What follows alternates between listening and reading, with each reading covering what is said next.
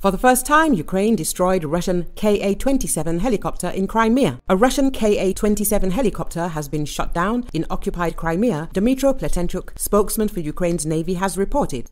A Russian Ka-27 down in Crimea. It was looking for something. It has found it, he said. The spokesperson provided no further information, including the type of weapon used to down the helicopter. According to reports from the Crimean Wind Telegram channel, a sound resembling a rocket launch was heard in Sevastopol on April the 10th, followed by a muffled explosion reminiscent of those observed during air defense operations. According to other reports from the helicopter pilot Telegram channel, it could be a friendly fire that brought down the Russian helicopter. The Ka-27 is a Soviet-era naval multifunctional helicopter designed to perform naval anti-submarine defense tasks. It is deployed on ships of various classes. It can detect modern submarines and surface targets, transmit data about them to shipboard and shore stations, and attack them with onboard weapons. Russia's helicopters have been a target of Ukraine's efforts, but Kiev more frequently reports Russian jet and fixed-wing aircraft losses. Long time, no sea destroyed Russian helicopters. The Ukrainian Defense Ministry said Ka-27 helicopters stationed at the Bucha air base in the Bakhchisarai district of Crimea are used by the Russian Black Sea Fleet to track Ukrainian naval drones and landing craft. Since the start of the large-scale invasion of Ukraine, Russia has reportedly lost 325 rotary wing aircraft in the conflict. However, the destruction of the Ka-27 helicopter was not mentioned during the morning briefing by the Chief of the General Staff of the Ukrainian Armed Forces. Although the nature of what brought down the Ka-27 is not known, several sources agree that it was indeed neutralized. However, official confirmation or evidence is still pending, so this is a developing story. Вот такое произошло у нас несчастье.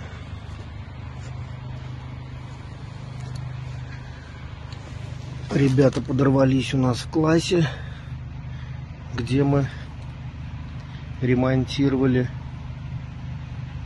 и занимались FPV.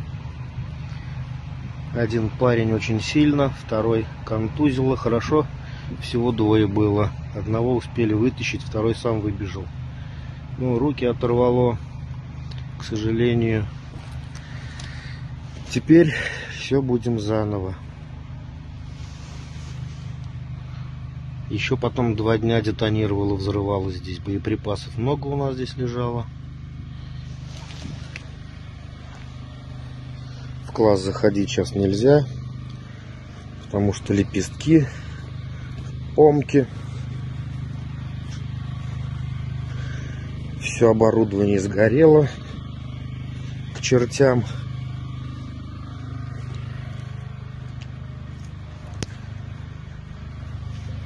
Ой, вот такое вот несчастье.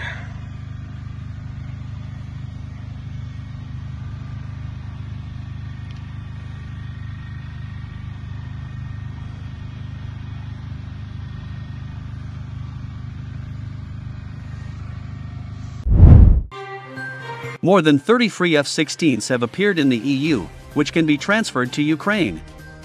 For example, Greece, which is currently implementing a large-scale program to modernize its Air Force fleet, may transfer to Ukraine.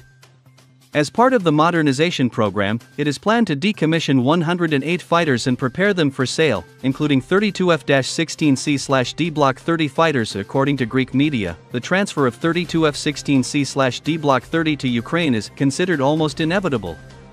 It is noted that during their service, fighters of this type have undergone 2 modernizations, and today, on average, they have used up about 60% of their service life. So, Greece is undertaking a substantial transformation of its air force, planning to decommission and sell parts of its diverse fleet, including F-16 and Mirage 2000 fighter jets, as part of its efforts to modernize and streamline military capabilities for the 21st century.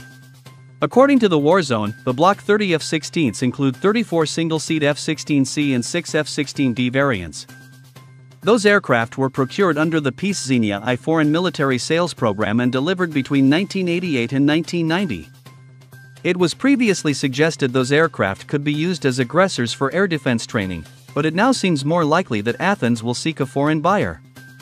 The aircraft might not have to fly far. Ukraine was quickly named as a potential destination.